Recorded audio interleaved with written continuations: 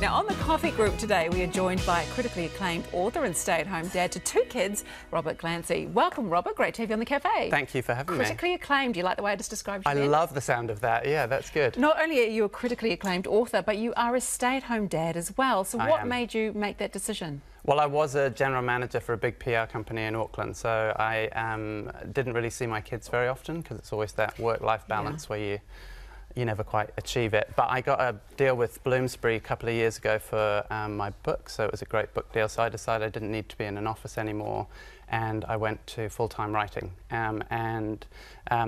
Just by chance, my parents have a place in France, and they were leaving to do a volunteer year in Tanzania. So they had a cat, and they said, did we want a cat sit? So it all worked kind of nicely together. I want to talk about that a little bit in a moment. Yeah. What sort of challenges do you face do you think being a stay-at-home dad? Is there a stigma attached to it?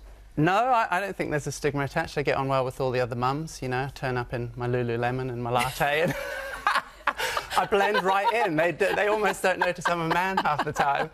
Yeah, so no, I love it. I love hanging out with the other mums, and there's no stigma. I think some of the dads who can't spend time with their children, they are jealous of me as well, you know, they'd love to do it. So no, I absolutely love being a stay-at-home dad. Do you think it's something we should all do, or all fathers should try and do if they can at some stage? I mean, obviously a difficult thing a lot of the time. It's hard to do, yeah, absolutely. You know, we live in such a fractured society, and it's nice to be present with your kids for periods of time. So yeah, I've absolutely loved the last couple of years with my kids. I really didn't see them during the week at all, so when I changed job, I was introduced to them, and they're lovely kids, so it was it was really nice. Rob's got good kids. Good to know. Very good to know. Yeah. So tell me about this year that you had in France. So you packed up the family, like your children were 3 and 5 at the time. Yes. You headed to France for a year. That's a really big thing to do. It was a really big thing to do, and a bit of a cliched thing to do. When I quit my job, my boss said, "Oh, you've got a book deal, and now you're writing another book in France. You're such a cliche." Well, it's a good cliche. Yeah, and I said, I'm happy to wear that cliche.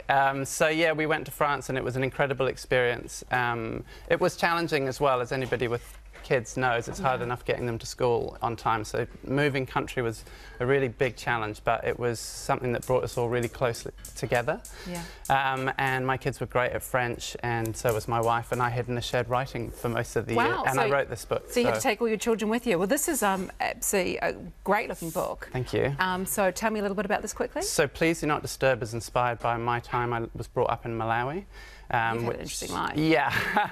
So it's basically follows 5 very different people in the lead up to this big Independence Day celebration that they have. And it's got all sorts of interesting characters in it. Yeah. So book 3 on the way now?